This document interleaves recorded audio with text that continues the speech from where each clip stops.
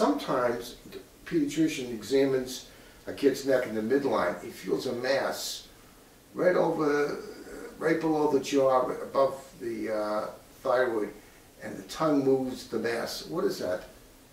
Well, there are a variety of causes for a midline neck mass in a child.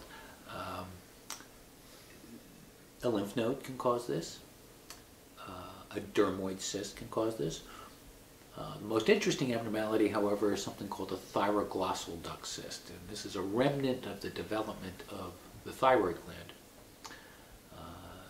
A cyst forms in the area you mentioned, just in front of the larynx, and it can become inflamed or enlarged after a viral illness, and it typically requires surgery for definitive repair.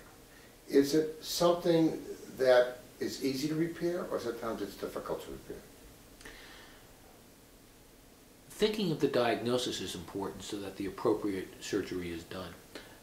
Repair of this requires excision not only of the mass or the cyst, which is noted in the neck, but also the tissues that track from this point up to the base of the tongue.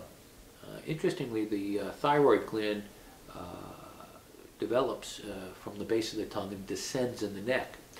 In its descent, it may leave remnants of this thyroglossal duct along this entire path.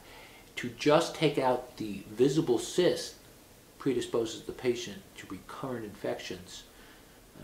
The procedure, called a cyst trunk procedure, is the operation which helps to reduce the potential for recurrence. This is a kind of a surgery should not be done someone who does it once every 5 years. Probably does not. it pretty regularly. Yeah. Because it's a little complicated getting the base of the whole thing out. Is that true? Yes.